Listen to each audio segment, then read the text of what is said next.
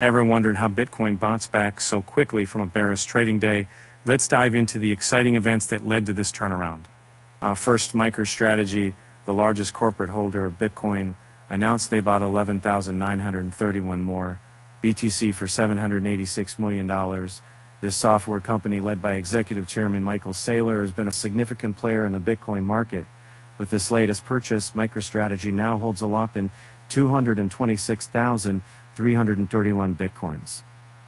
This growing investment has helped boost buying pressure and played a key role in initiating today's price recovery rally. In other news, Australia's largest stock exchange, the ASX, launched its first spot Bitcoin ETF today. This move is a response to increasing global demand for convenient cryptocurrency investments. The ETF operates as a feeder fund, offering exposure to Bitcoin through investments in the company's Bitcoin Trust, a U.S.-listed ETF on Cboe.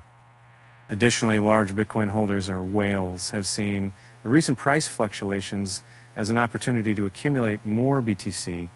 One whale recently bought an impressive $395 million worth of Bitcoin, marking their first purchase in 1.5 years. This accumulation has boosted other investors' confidence and led to increased buying interest.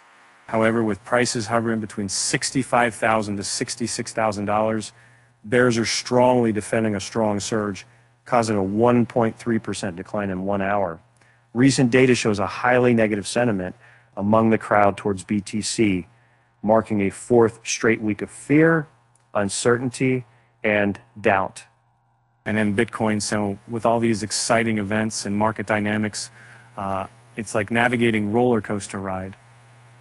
But as they say, what goes up must come down, and Bitcoin is no very exception. With that said, thanks for watching, and until next time.